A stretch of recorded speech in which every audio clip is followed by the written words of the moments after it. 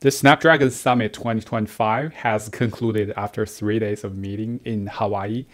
I was pretty excited about it, hoping they can announce some new processors along with some new devices from different manufacturers. They do announce the two new chips. The first, Snapdragon X2 Elite Extreme, and the second one, Snapdragon 8 Elite Gen 5. Apparently, the Snapdragon X Elite Gen 5 is designed for smartphones, next generation smartphones.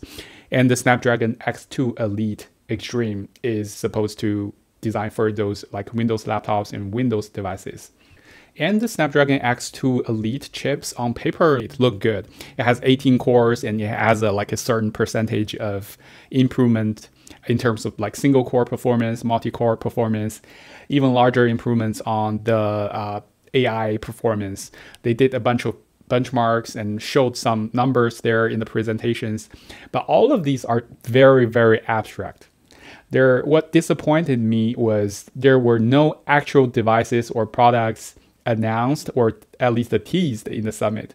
And at one stage, this guy from Asus talked 2 minutes like to the camera without any real devices or real product, not even a product name and product lineup. It's just so abstract to me.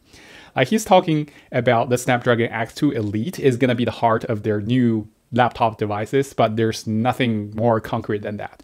And I've been using the Surface Laptop 7, both the consumer edition and the business edition for the past year. A lot of my time at work, I've been using and enjoying these laptops. So I was really hoping there's going to be some like news about the Surface Laptop 8, but there was none of the updates in the Snapdragon Summit at all. But still, there are some news. We know about Surface Laptop 8 from Windows Central.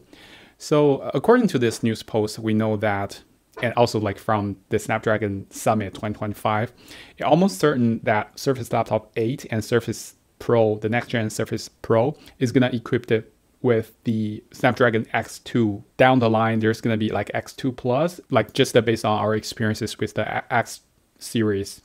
And based on how frequent Microsoft is updating their design of the Surface Laptop chassis, I don't think there's going to be any like visual changes on the next gen Surface Laptop 8. To be honest, I really like the design aesthetics of the Surface Laptop. I think it's really sleek and it's really good looking. And it is one of the few Windows laptops has the same level of material choice as well as build quality as MacBook and MacBook Pros. I enjoy using this laptop a lot, but I think there are two things I really hope Microsoft can address with their latest Surface Laptop 8. The first thing is the screen. I mean, the screen is great. The screen is bright, even though the pixel density, like the resolutions are a little bit on the lower side. The images and text can need a little more pixels to make it sharper. But in general, the screens are really good. But there's one big issue is that these screens are too reflective. What I mean is the Surface Laptop Consumer Edition, the screens are very, very reflective. There's no anti-glare coating. There's no anti-reflective treatment for any kind of that. It's very reflective when there is a light in the environment. It's almost very annoying. However, their business edition, this is the Surface Laptop 7 business edition, there is this anti-glare coating. If you look at here, you can see my studio light gets darker because of the layer, the anti-reflect coating layer.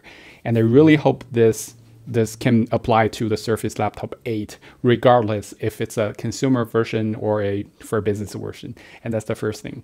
The second thing is I also noticed that the Surface Laptop 7 Consumer Edition, the camera quality when you're doing an online conference call is not very good. I have a sample camera quality clip that I can share with you. Hi, this is the camera and microphone test for Surface Laptop 7 Qualcomm edition.